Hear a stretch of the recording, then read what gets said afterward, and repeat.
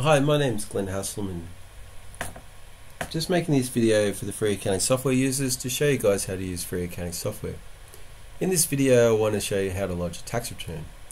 So I set up this business and under the reports and lodgements section there is an option for tax return. So I'm just going to go into that. And over here you can see a whole list of different tax returns. They're all say new, and so you can choose which form you want to fill in from this list. We've got tax returns going back to 2018. In fact, the software has tax return lodgement for something like the last 12 years, but this version of the software only goes back to 2018. So I'm just going to demonstrate the company tax return. So to create a new company tax return, I just double click on that. Now the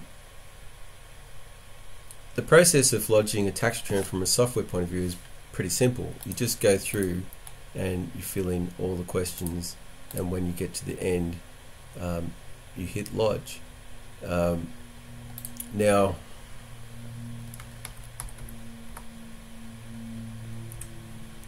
I'm just going to go and fill in a real sort of minimal set of information. I'm going to pick a resident private company, didn't commence or cease business. Most of our users are running pretty small businesses. Again, my intention is not to tell you what fields to or what answers to put in any of this. You have to do that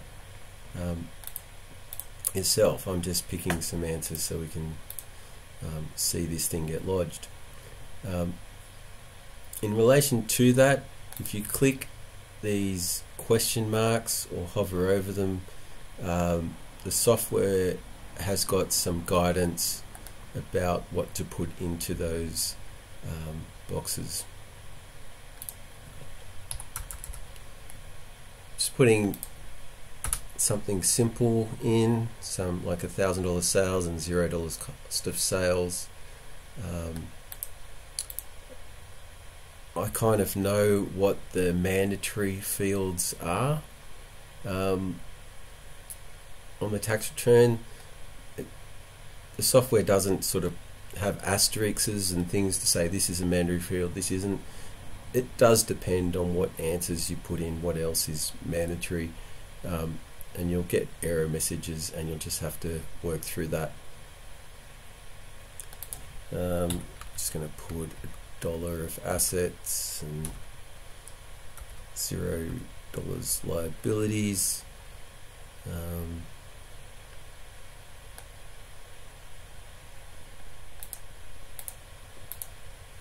As you can see, there is quite a lot of questions on a tax return.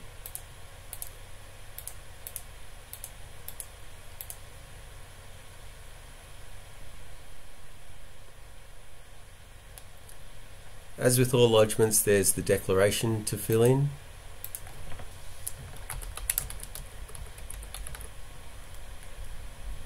I also want the public officer's contact details.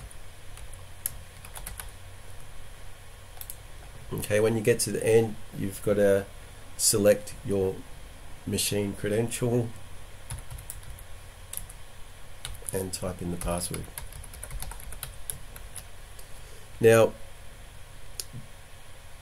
I could just point out that this tax return feature is only implemented where you have a locally stored file.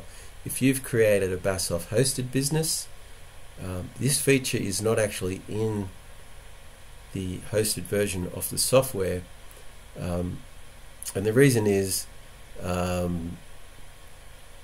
there's no need for it to be stored online. If you got a BASOF hosted business and you want to lodge a tax return, just create a local file and then you can lodge it from that. Okay, now there's two options to lodge. One is to click pre-lodge validate, and the other is to click lodge. Pre-lodge validate will send it to the ATO. The ATO will run their validation on it and then send any error messages back or the OK back. It won't actually get lodged, and nothing is updated at the ATO end, or who knows what they do, but it won't actually get lodged. Lodge does the same thing but does actually lodge it. So I'm just going to do a pre-lodge validate.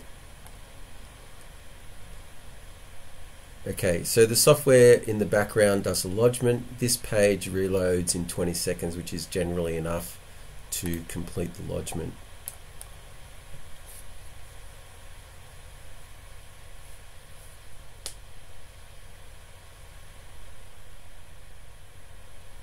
Excellent, so we got the green OK, validation is successful. The status of the tax return changes to validated. I mean, that means not so much. It's going to get revalidated when you do the lodge. At this stage, we can click on tax return list, and we can see that we've got the tax return listed there, as well as, you know, the options for creating more tax returns. And you know, you might over the years create more tax returns, like the following year's company tax return and so on. There are a couple forms here actually that are not tax returns that you could also create and lodge, and that sort of completes a bit of a demo of a simple tax return. I do want to show you guys some